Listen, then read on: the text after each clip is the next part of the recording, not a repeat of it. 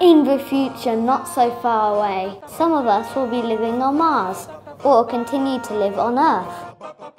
Our planet as we know it will be different. Machines will do all of the work. What will matter is our happiness. But what is happiness and well-being? Happiness to me means going out with my friends or eating ice cream. Being surrounded by people that you love and care about. النوع اللي أحب أي حد يضحك قدامي. Well-being is like being mentally and physically healthy and happy. It's really important because if you don't have well-being, you could be sick or depressed. If you are in grades 6 to 9 or years 7 to 10, then listen up. You are about to create history by taking part in the first ever Dubai Student Wellbeing Census. This means that every single student in Dubai in these grades will answer a set of questions. Your answers will help us to help you be happier. This November is our chance to tell each other how we feel. All your answers are anonymous, so you're free to be yourself. Talk to your parents about the census. Make a difference in shaping your future, because you matter. 3+ years KHD have started the journey about happiness and well-being, because we do believe this is the next big thing in education. The census will ask a bunch of questions about your social and emotional well-being, your physical health and lifestyle, and after-school activities. When I was doing it, I knew that it was going to make our community and school happier.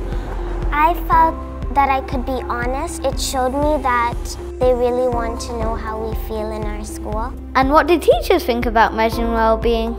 We feel this census is going to bring about a shift in the system where inner values, where goodness, compassion, kindness, giving value to family is going to have a lot of good impact on the way our adults think at school and the way the learners and the curriculum is redefined to enhance happiness in schools. There's a number of students around Dubai in different backgrounds, different ethnicities, and they all face different problems, so hopefully this allows us to look into it in a little bit more depth and focus on those subgroups and make sure that we're targeting everyone. We are about enabling the student to be empowered to find their own happiness, and they need to understand what it is to be happy.